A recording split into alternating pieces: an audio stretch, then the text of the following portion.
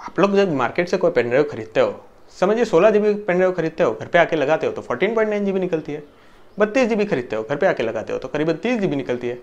यहाँ तक कि 1 TB की हार्ड डिस्क भी अगर आप घर पे आके लगाते हो तो 930 GB ही निकलती है।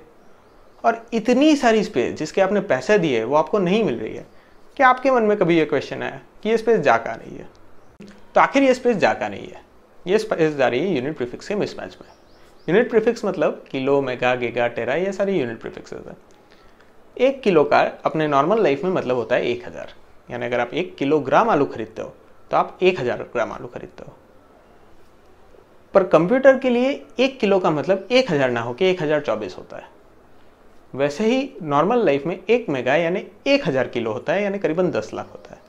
पर कंप्यूटर में 1 मेगा 1000 किलो ना होकर 1024 किलो होता है, मतलब करीबन 10,50,000 होता है।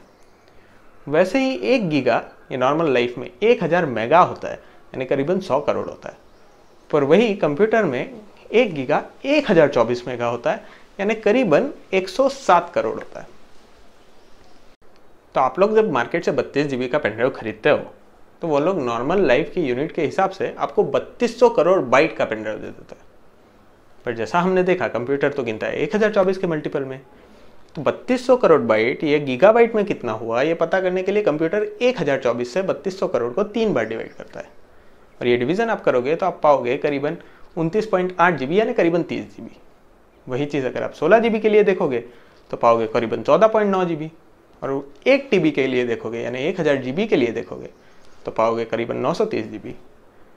यानी जो स्पेस जिसके आपने पैसे दिए वो आपको नहीं मिल रहे, तो वो जा रहे हैं यूनिट प्रीफिक्स के मिसमैच में। Thank you.